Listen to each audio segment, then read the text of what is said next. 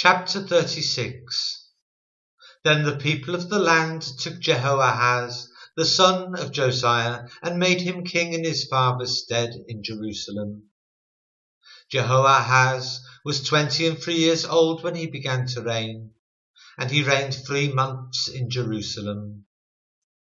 And the king of Egypt put him down at Jerusalem, and condemned the land in 100 talents of silver and a talent of gold.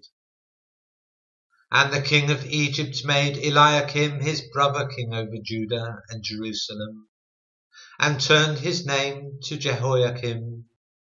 And Necho took Jehoahaz his brother, and carried him to Egypt.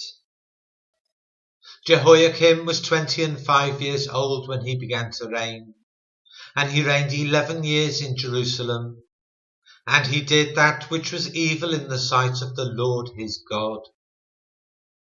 Against him came up Nebuchadnezzar king of Babylon, and bound him in fetters and carried him to Babylon.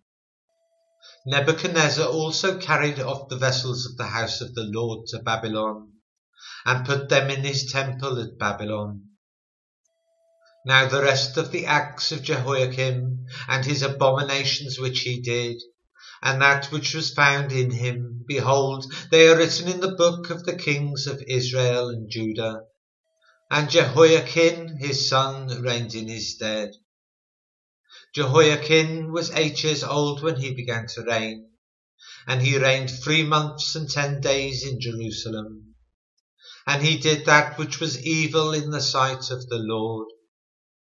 And when the year was expired, King Nebuchadnezzar sent and brought him to Babylon, with the goodly vessels of the house of the Lord, and made Zedekiah his brother king over Judah and Jerusalem. Zedekiah was 21 years old when he began to reign, and reigned 11 years in Jerusalem. And he did that which was evil in the sight of the Lord his God, and humbled not himself before Jeremiah the prophet, speaking from the mouth of the Lord. And he also rebelled against King Nebuchadnezzar, who had made him swear by God.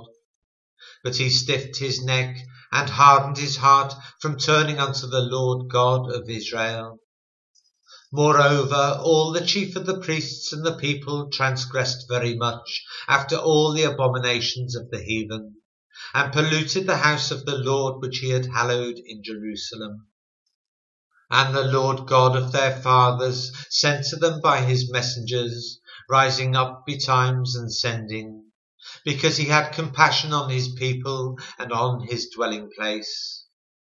But they mocked the messengers of God, and despised his words, and misused his prophets, until the wrath of the Lord arose against his people, till there was no remedy. Therefore he brought upon them the king of the Chaldees, who slew their young men with the sword in the house of their sanctuary, and had no compassion upon young man or maiden, old man, or him that stooped for age. He gave them all into his hand. And all the vessels of the house of God, great and small, and the treasures of the house of the Lord, and the treasures of the king and of his princes, all these he brought to Babylon. And they burnt the house of God, and brake down the wall of Jerusalem, and burnt all the palaces thereof with fire, and destroyed all the goodly vessels thereof. And them that had escaped from the sword carried he away to Babylon, where they were servants to him and his sons, until the reign of the kingdom of Persia, to fulfill the word of the Lord by the mouth of Jeremiah, until the land had enjoyed her Sabbaths. For as long as she lay desolate she kept Sabbath, to fulfill 70 years.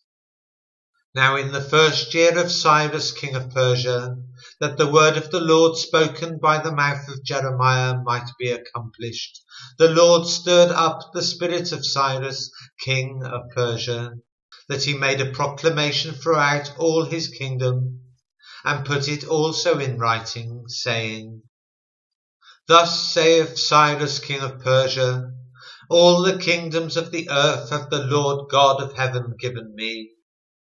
And he hath charged me to build him a house in Jerusalem, which is in Judah. Who is there among you of all his people? The Lord his God be with him, and let him go up.